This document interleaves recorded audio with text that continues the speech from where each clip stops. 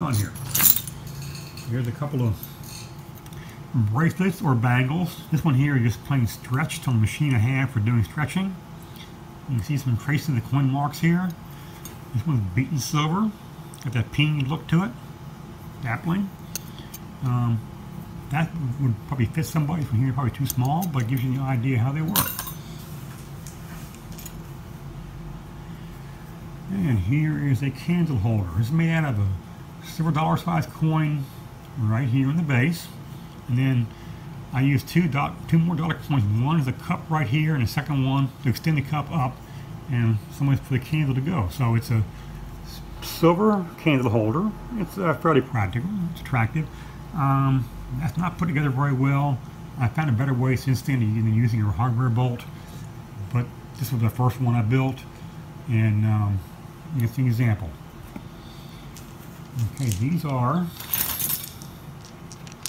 silver blocks, and I made these cast silver and then polished them down to just make blocks. They're kind of like a souvenir thing. You really can't do much with them. There's an Ordnance bomb on that one. They're stamped in various ways. Ordnance bomb. There's a Masonic symbol. That's a handgun on that one stamped. That's a handgun stamp. There is the interarm star.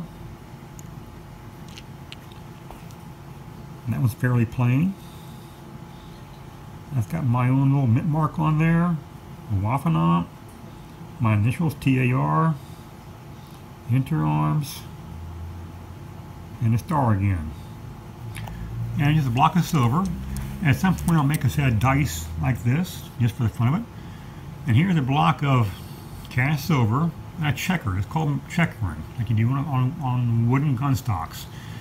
And I checkered that just for the purpose of refreshing my checkering skills, because I hadn't checkered for a couple of decades and I needed to practice, and it came out quite nice. So anyway, I'm a retired former gunsmith. The skills transfer over quite nicely. Metal is metal. If you can work metal, you know, you work any kind of metal. And it's just processes are similar to gunsmithing, because once again, metal is metal, and once you work on metal, you can do anything with metal. So anyway, just and